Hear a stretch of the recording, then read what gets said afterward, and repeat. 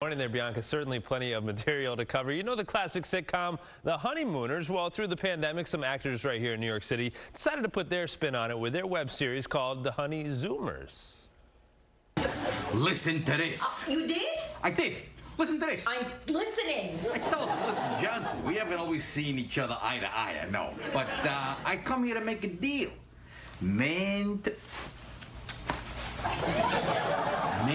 to man. You said that? I said that.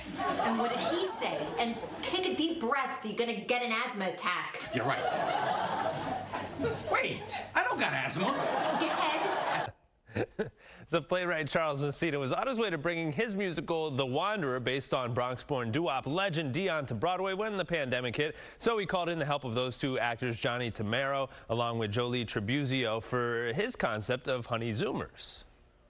It just became a real opportunity to stay creative, to work remotely, to have the actors shoot their scenes separately and to edit them together seamlessly so they would appear to be in the same room.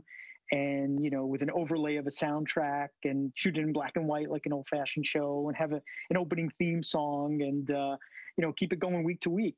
And here we are, you know, 39 weeks later, 39 episodes later. Pretty impressive. And the web series also got the stamp of approval from Joyce Randolph, who played Trixie, the only remaining cast member from the original Honeymooners. Now, there were only 39 episodes of the iconic show filmed, and episode 39, ironically, of Honeyzoomers streams tomorrow, so you can start binging the other 38 today.